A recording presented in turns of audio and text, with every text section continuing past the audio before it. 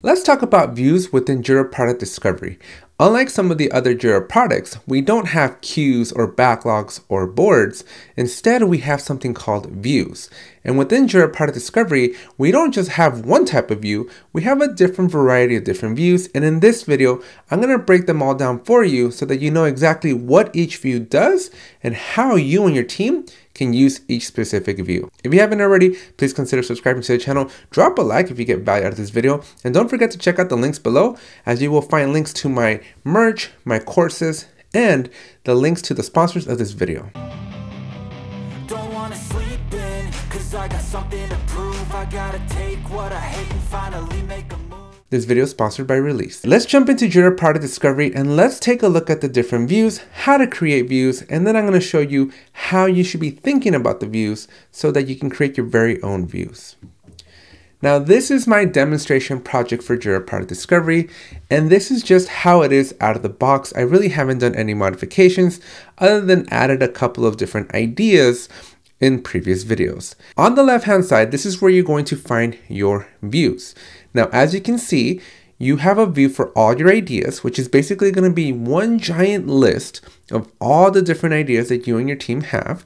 In these views, you can create more ideas, you can group things, you can filter, you can sort, and then you can see your fields. Now, that's not the only view that you have. You have an impact assessment view. And again, keep in mind that these are all out of the box, not something that I've actually modified.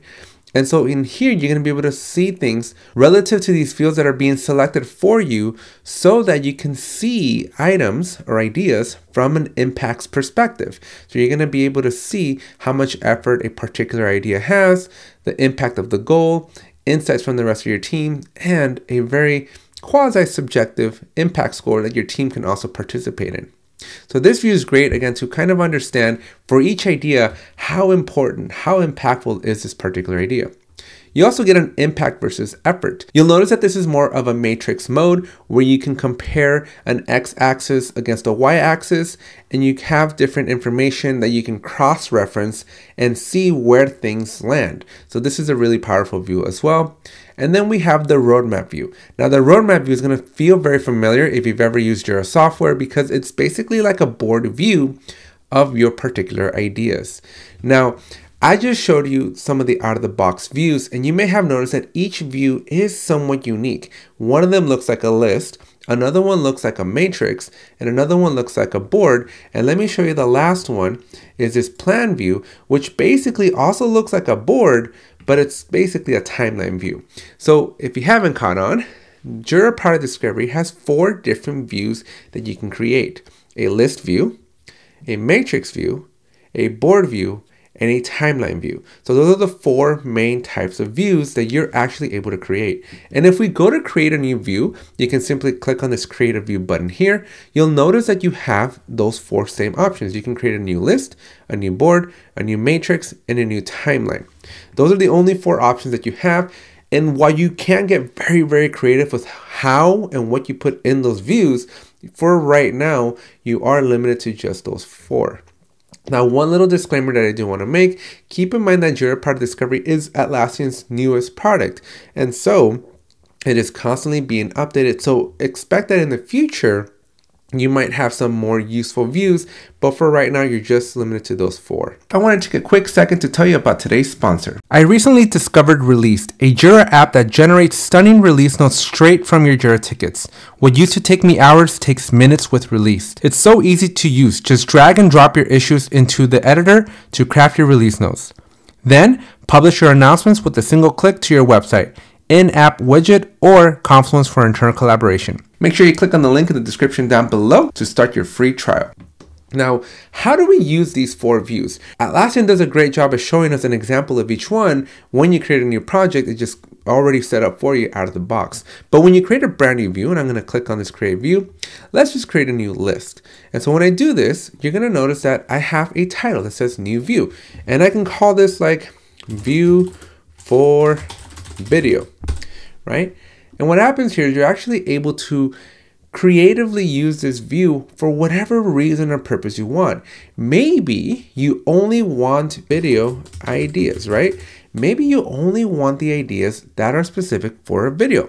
Maybe your team has a bunch of different types of ideas and you want to categorize your ideas so that you have a view for your quarter one ideas. You have a view for your quarter two ideas. Maybe you have a product, right? And so you're building multiple products and you have a view just for product A, a view for product B.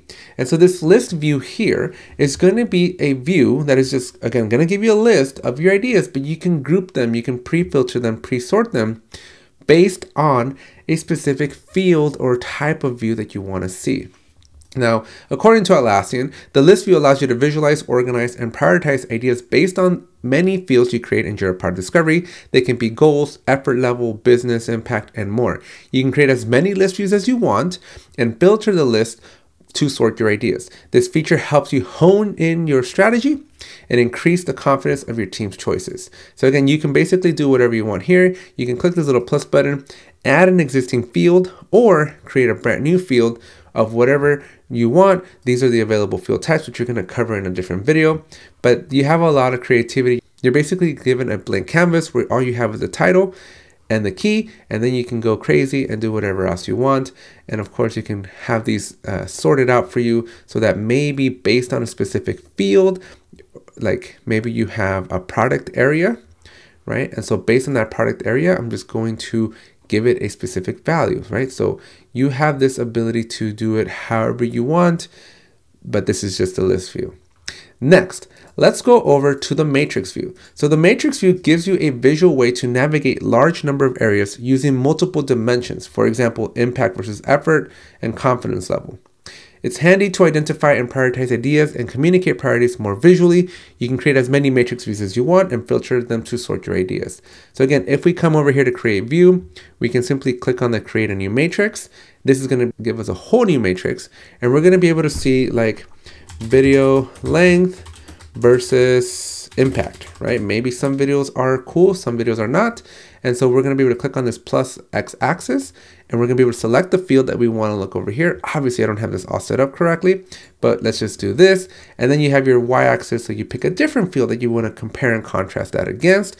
And then you have now your matrix view. So you can only have the two fields that you're going to compare your X and Y, but keep in mind that you can make as many of these matrix type of views. Now this view I kind of like. I don't understand it fully, but I really like it because it's one, it's very visual, and two, it's very unique to Jira Product Discovery.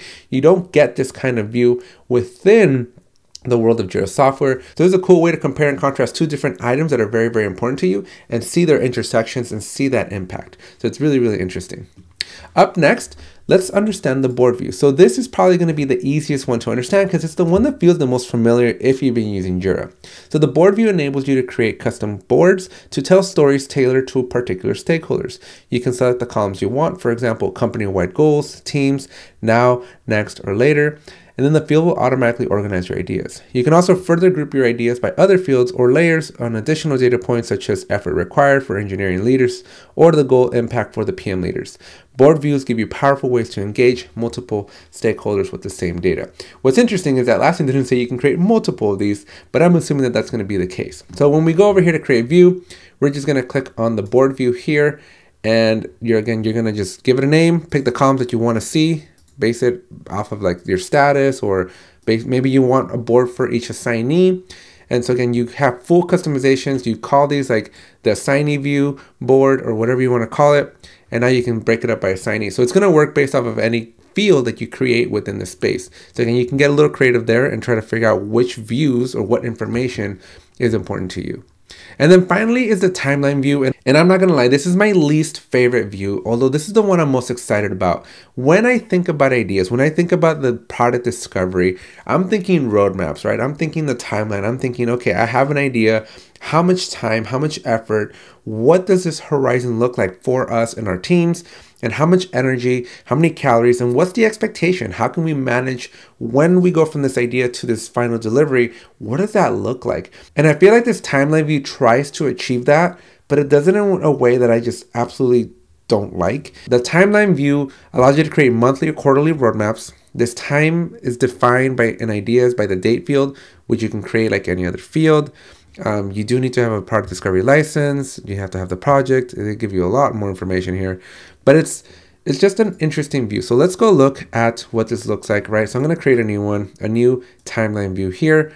And I'm just gonna pick my fields that I want. So you're gonna set your start date. And so you can pick any start date that you want. And since I don't have any start dates or any target date fields, we're just gonna look at the existing plan view that they already have for us. And you can see how they break it up already. Now again, this is where I'm imagining more like a Gantt looking type of chart, where I have more like a defined start date and an end date, very similar to how they look in Jira software, where you have your basic timeline and your advanced roadmap. Very, very like, I'm looking for rectangles, right? I'm looking for dates and a calendar where you can kind of relate and articulate, hey, this is what's happening. But instead what you get is this column view, which again, I don't particularly like, but you set them up by quarters. You can edit these and change them to whatever you want.